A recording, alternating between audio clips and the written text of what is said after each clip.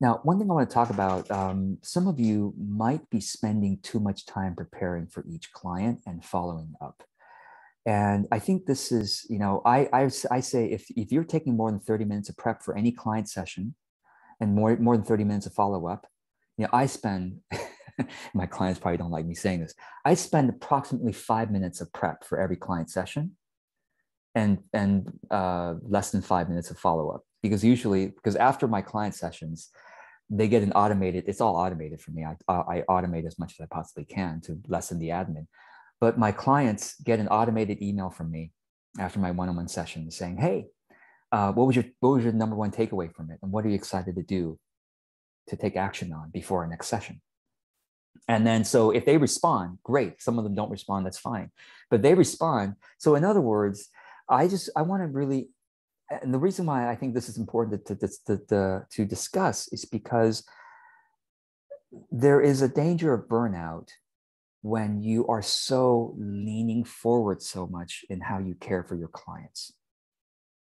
And therefore, you don't have time for marketing, even though marketing is really important as an ongoing activity. Does that make sense?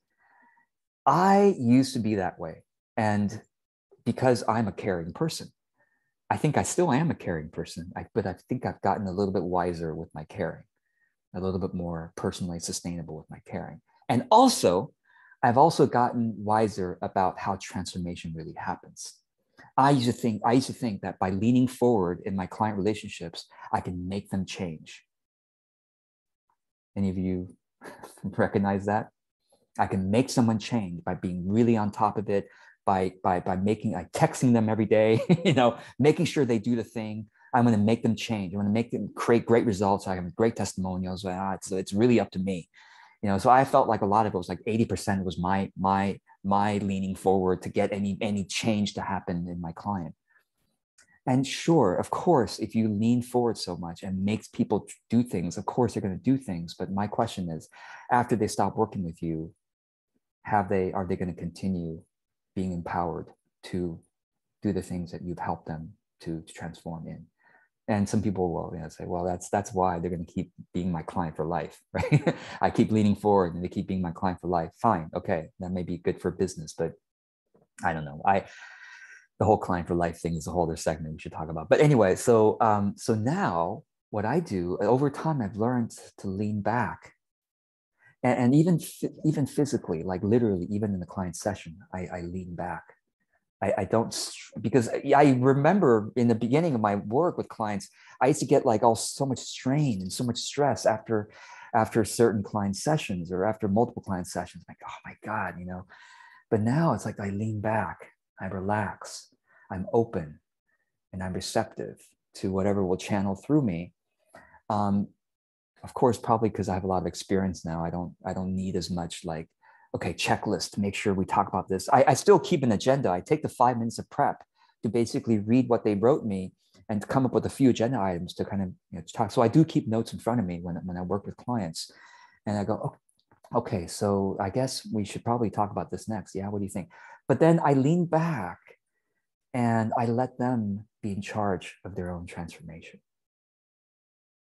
Whatever energy they are willing to put forward is how they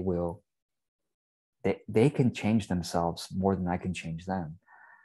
So if they don't want to do anything, I'm not going to make them do anything, and you probably have learned, even if you try to make someone do something, they might do it begrudgingly, or anyway, they won't do it out of their own free will. Anyway, so that's why I recommend just being cautious and aware of how much leaning forward, metaphorically speaking, you're doing.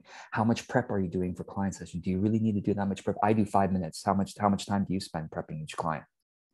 Now, some of you have corporate clients who pay you thousands per engagement. That's a little different. I'm talking about one-to-one services here, okay? Especially as a coach. Now, as a consultant, if you are a consultant where you have to like walk client through particular processes, obviously you have to prepare for that. But those of you who are more healers or mentors or coaches, maybe try doing a bit of leaning back and letting the clients, and by letting the clients do it, well, I guess it's more of a Taoist client services approach. By letting the clients do it, the clients will say, we did it ourselves. And that's so much more empowering then you made us do it. Right?